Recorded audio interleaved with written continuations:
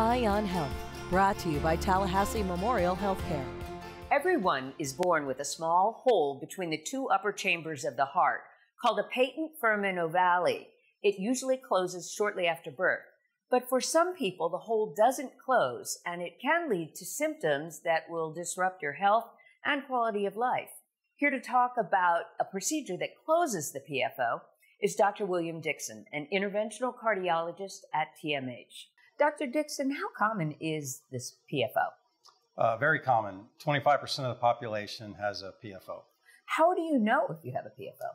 You really don't unless you have a heart ultrasound for some reason, and even then it can be hard to define. So usually we find PFO in someone that has come in with a stroke, who doesn't have typical risk factors for stroke, such as smoking, diabetes, high blood pressure. What about youth? I mean, it seems like... So a younger person is more likely to, if they have a stroke, it's more likely to be from a PFO than anything else. How does it work?